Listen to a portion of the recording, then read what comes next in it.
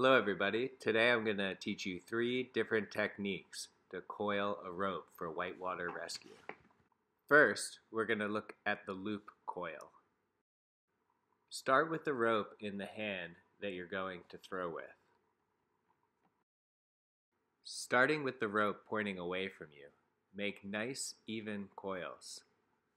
Make sure that you keep your throwing hand still while making the coils, as that will avoid tangles in the rope.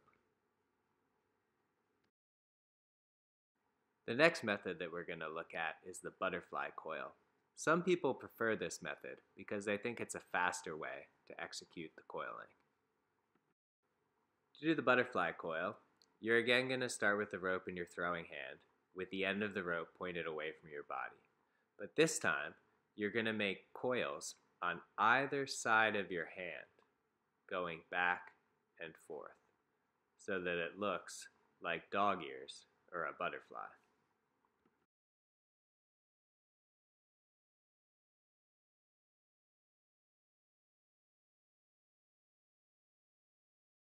The last method we're going to discuss in this video is the figure 8 coil. This is the preferred method of many search and rescue technicians because when doing this method, the rope is far less likely to become tangled. To do this method, again start with the rope in your throwing hand, point it away from your body. You're going to wrap the rope around your forearm, around your elbow, and then back in a figure 8 pattern.